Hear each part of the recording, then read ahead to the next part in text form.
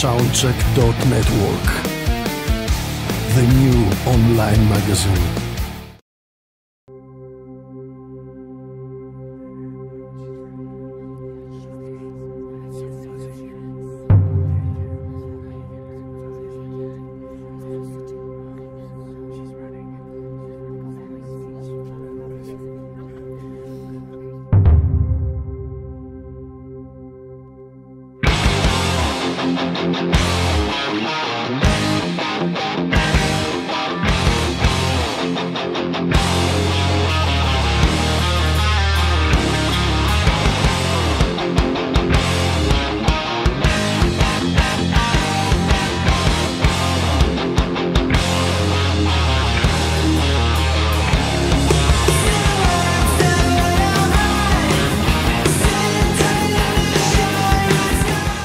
I would like to welcome you to our country, to our website.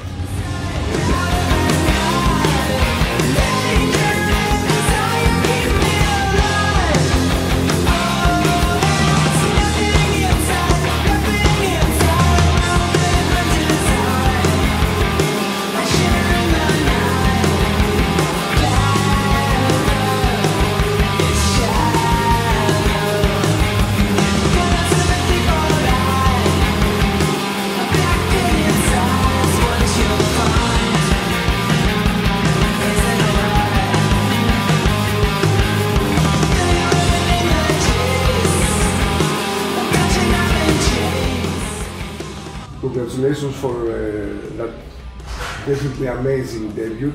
It was in our last year's top 20 of the albums of the year. We like it so much. You made a great debut, fantastic debut. Does it make you feel worried about the next step? You're already in a very high ranking. Absolutely. I mean, we put a lot of energy into making this album, into making sure that it did have that feeling that you're talking about of this life. I mean, we've all made many albums before with different bands, and we listen to so many things, and it's like, this can't just be some album. This has to have life, and it's gonna sound a certain way, and nothing can be, everything has to be perfect about it for what we want it to be, and it has to hit us a certain way. So to get to that point, we couldn't even look ahead. We just had to focus on getting there, because it took everything from us to do that. And then now to play live, the same thing. It's taking everything from us to make that what we want it to be. And as we start writing, which we have for our next release, or whatever we have next, it's that same thing. Now, knowing that we have this previous thing there, I think, yeah, there is going to be a challenge that we welcome to keep the liveliness, to keep that energy there. That's what we're about. So yes, it's going to take a lot, and it's going to be difficult, but that's what we're here to do. That's our actual job as a band, to pull that out of ourselves. On the other hand, since we have created it and we kind of have defined ourselves, not just to the world but to ourselves, there are some things that may flow even easier. So it's kind of the way that I describe how I play guitar and do vocals. It's just like all of the technical parts of it have to be so muscle memory and just done, so that it can be about expressing the emotion of it. And I think if there's genuine emotion, and we're true to ourselves, and we're completely devoted to heavy metal and rock and roll and living life that's true, I think our own standards will not allow us to do anything that isn't as good. Now maybe somebody listens to the next thing that we do and says, oh, I like the first one better. That's fine, but it's going to be good. I mean, we're not going to do something that is bad as our next thing musically. Up the hammers!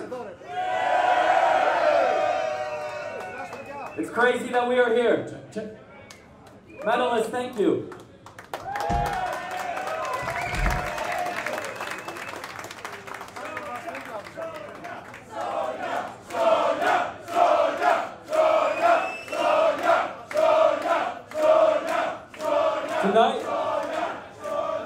Tonight we're going to play a loud arrival, okay?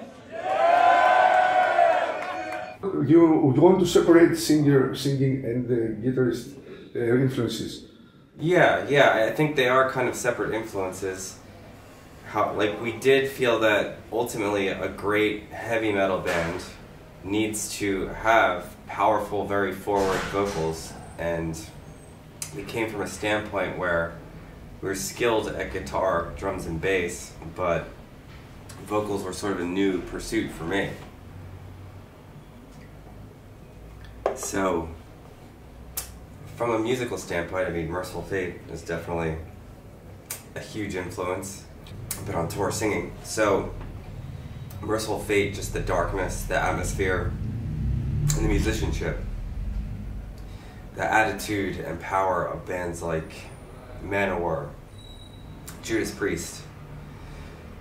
Some of the sound of Iron Maiden, maybe, but that's so too guitar-based. I think our lyrics are very different than them.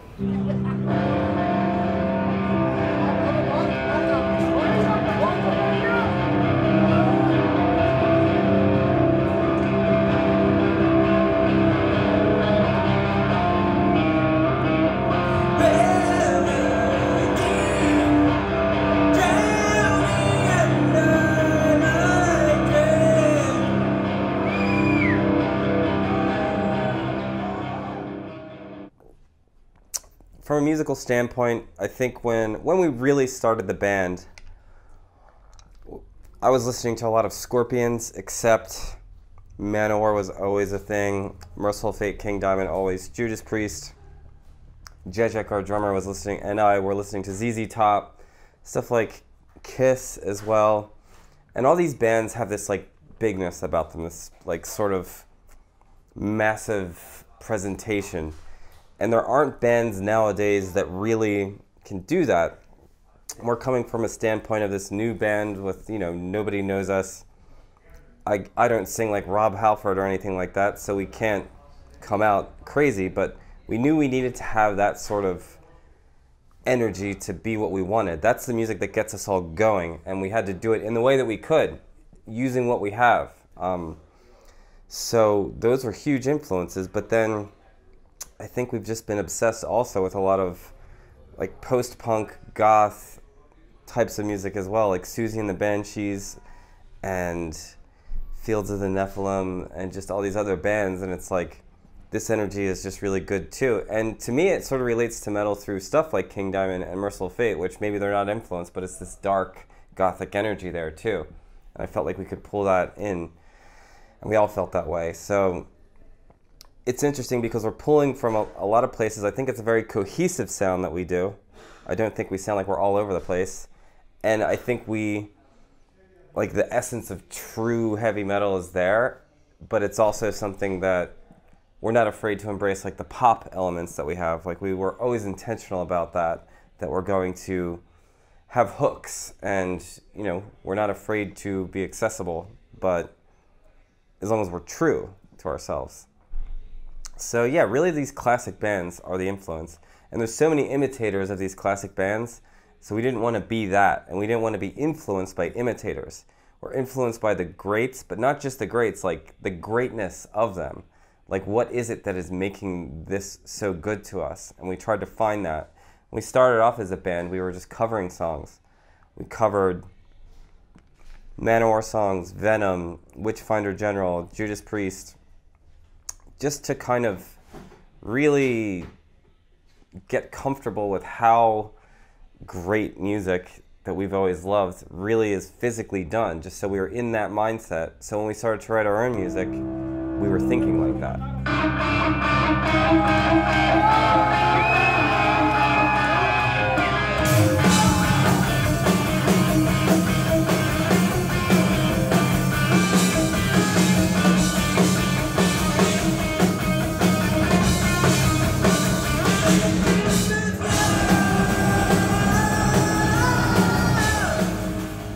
I've seen many clips from the live shows you are giving, and though in the albums you sound 60% fragile and melodic and 40% dynamic, on the stage it is reversing the percentage. That is true to some extent. I agree with that to some degree. I think when we play live, by necessity, it's raw. I mean, in the studio, you know, I'll sometimes do multiple guitar tracks. I'll do a guitar harmony, but we have one guitar live or a three-piece. And that's a drastic move to have another guitarist to do the harmonies. So it's like, okay, I'm going to take the one thing I can do on guitar out of all this and make that the one thing live. And same with the vocals. There could be a lot of vocal harmonies. Sometimes we have them, sometimes we don't. We just do what's going to sound good and feel right at any given time. So I think it's more raw and more energetic live. And for that to work, we need to have this power behind it. We can't just take things away and expect it to be good. We have to give it something else. Because why would you go see the show? You could listen to the album at home. There has to be this new energy to it. So I do think, yeah, I mean, it's a little more, it's going to come across as more atmospheric and melodic probably on the album versus live where there's more energy, I think.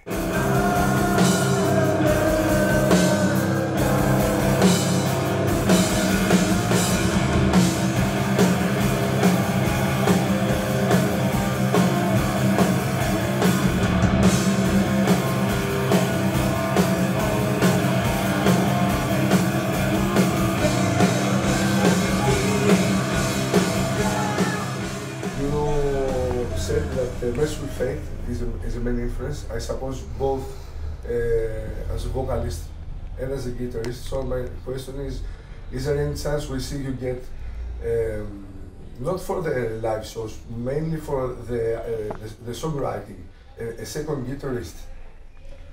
I've considered it, but I don't want this to sound like I have a big ego or anything. I just don't know anyone that can play along with me that is available, essentially.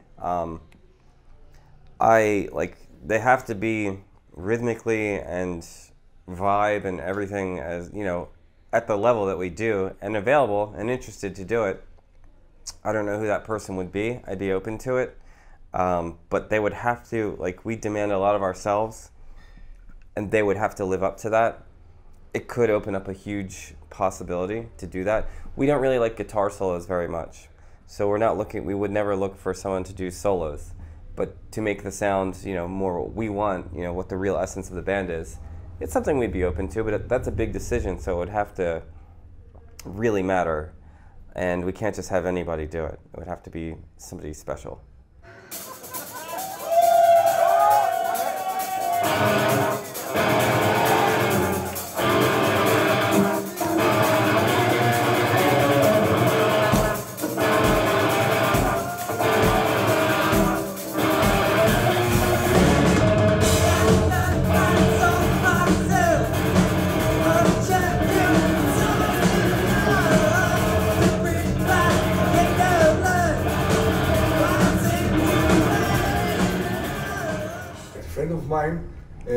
I haven't noticed that, but when he saw the cover on the Loud Arriver, he said that's the balls to the wall of Accept of our era.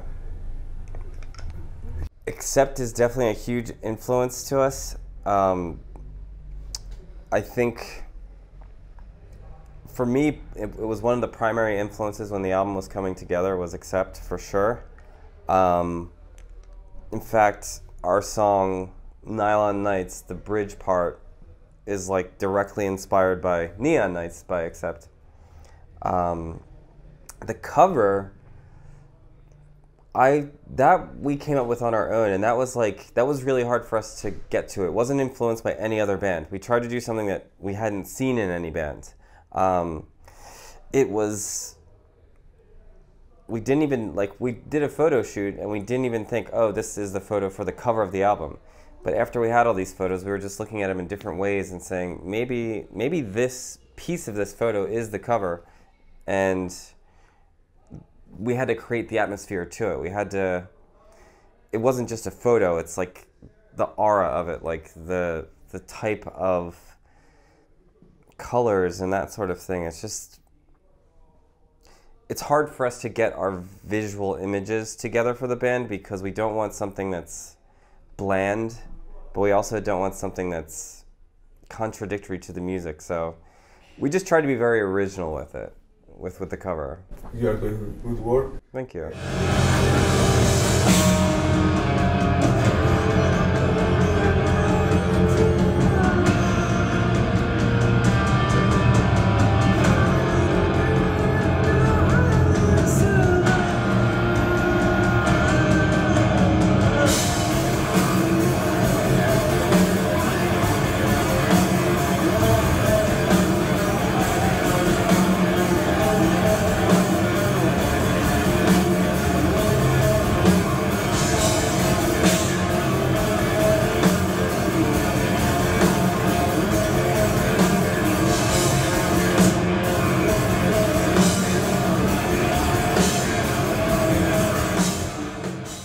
Another point that you are different, since we talked about the influences and the sound, is the lyric themes that you choose to for your songs. Yeah, yeah.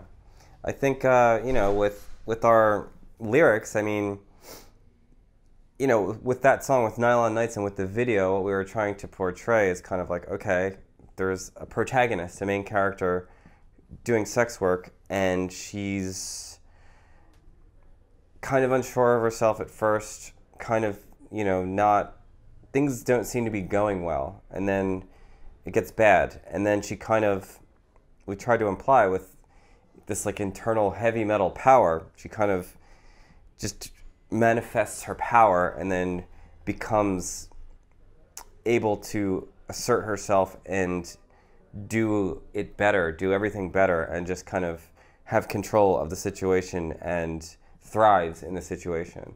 So it's very important to us also to like just show like just the heavy metal power like manifesting, and like, you know, the personal internal transformation of claiming one's own power type of thing.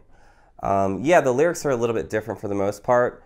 Lyrics are something that took us a really long time. It took me a really long time to get for the band, because even if it's a short song, I mean, it's not like pages and pages, but the meaning there has to mean something while also fitting with the music. So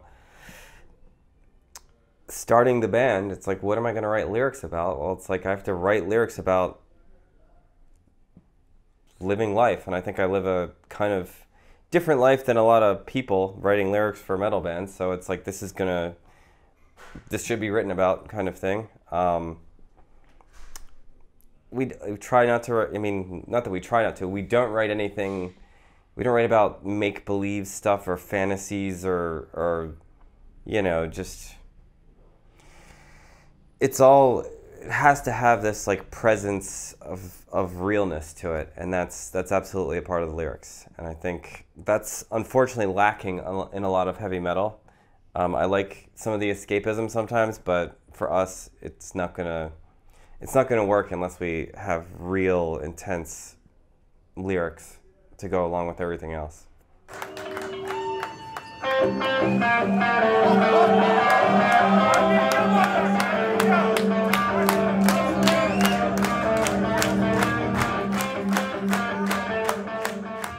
When I say it's not fantasy, you know, there are times where I reference, you know, even medieval imagery, or like, you know, like some esoteric, like spiritual stuff that isn't based in physical reality so much as it's based in, you know, allegories and metaphors and that sort of thing. That'll be there, but it's about reality. It's about experiences that I live. So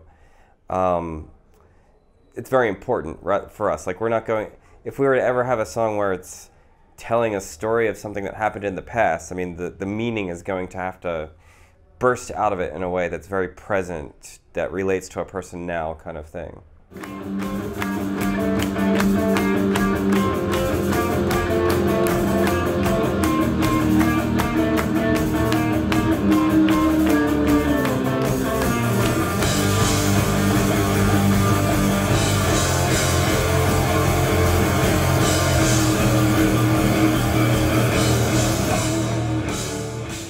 Can you give us some details about the name, the pick of the name, the Sonja? It's not as exciting as maybe someone would want to think. I know we came up with it, me and the drummer, we were in our old band, we were in Prague, Czech Republic, playing a black metal fest, and backstage we came up with the name, because it just came to us then. We were kind of discussing it back there and landed on that. It's like, that would be a good name, and we just thought it fit the sound of the music. It fit the aura and the vibe of what we try to do. I think, personally, to me, the way that it hits me, the name, is that it's this feminine, like, warrior, but beautiful type of indication. That's just, it's not specific. It's just, it's supposed to elicit a feeling.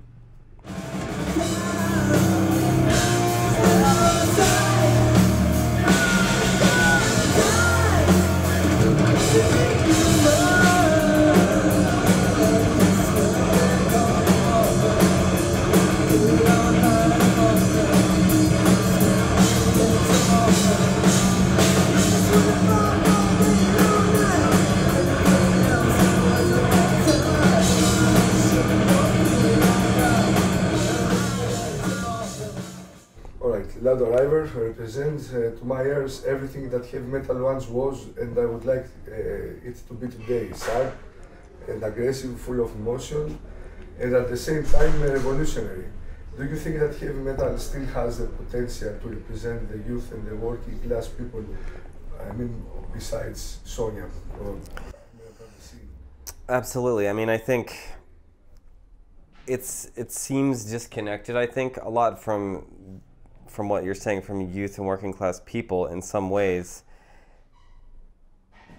it seems like it's not related. It doesn't connect as much, at least in the US, and you know, things are different in different places, but it's like, it's popular, but it's not potent. It doesn't have the same thing. I mean, for me it always has, but new bands making music, I expect more out of them. I expect originality, I expect danger, I expect not rehashing stuff, not just going with old mentalities, but I expect real spirit and keeping it real, and not like, it's hard because heavy metal, it's like, we don't want to go too far away from what makes it good, but we also don't want to get stale with doing the same stuff over and over again. I mean, it's an interesting style of music in that bands that are older and have been around are the ones we love and respect, and newer bands, I think, take time to win us over. With Sonja, of course, one of my main goals is to set an example for people to start new bands and to make stuff that has that spirit and is new and is fresh. It's going to require, you know, a high level of creativity and ability for other people starting bands, but that's what I want to see. I hope it's possible, because that's what I want. I mean, it's almost pointless if, I'm glad that people like us and are acknowledging us as being good. I mean, that's great, because we want to play and we bring real heavy metal spirit, but I don't want to be the only ones doing it, and there are some other good bands that are new. I want us all to be fighting to get that real energy going in it, because that's what it's about. I mean, that's what it is. It's a fuel of life, essentially.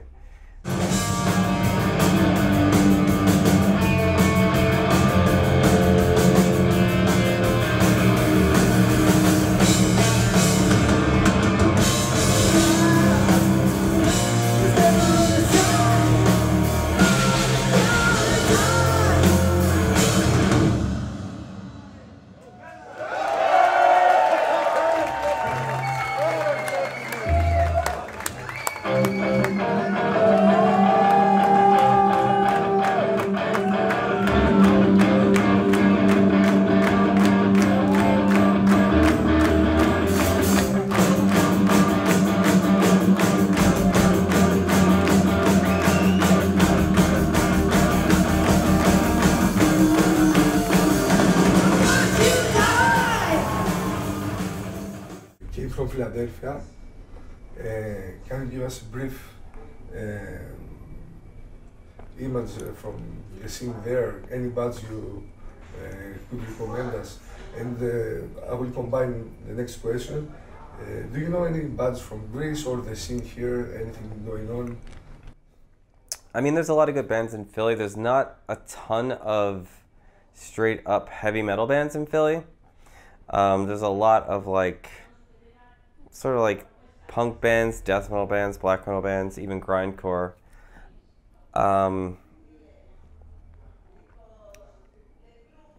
They're all good in their own ways.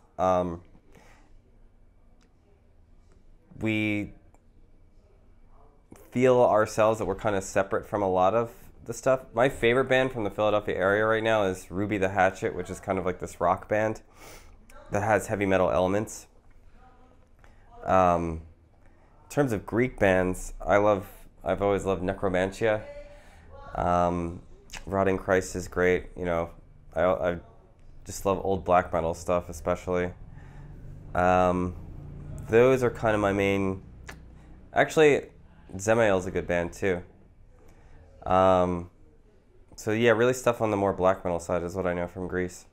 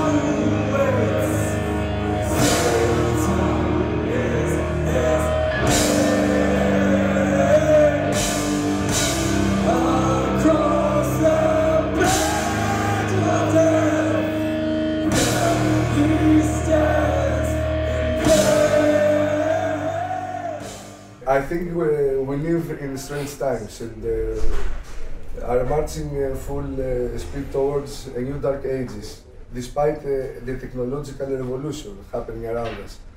Here in Greece, basic human and labor rights that we took for granted, there are policies that want to overturn them. How are things in the US? Things are just as bad, if not worse. I mean, I'm sure we're all dealing with it. Those in power, there's all this new technology, there's all these new innovations in society, but they don't exist and they're not developed to help people, to help humanity. They are developed to assert and continue the dominance of the ruling class. I mean, I think it's pretty obvious. All this technology that comes out, it's like, oh, here it is, play with this new thing, but it just ends up controlling us. I mean, that's what it is. Like, like social media is basically just giving them access to our innermost thoughts, and then every piece of technology that comes to us is just to make things.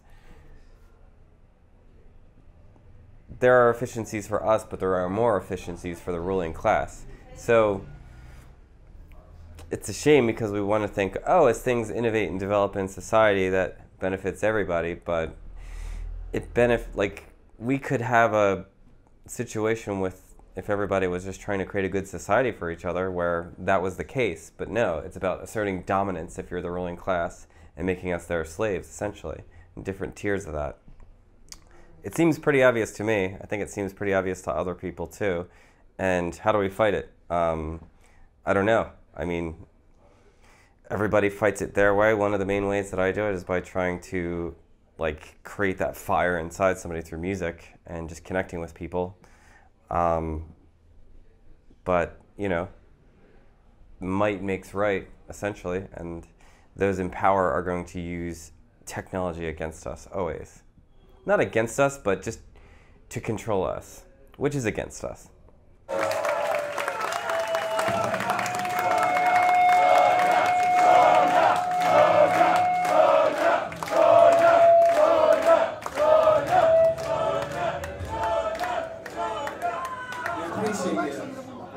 You know, I made $800 on Valentine's Day this year. I hope you did too.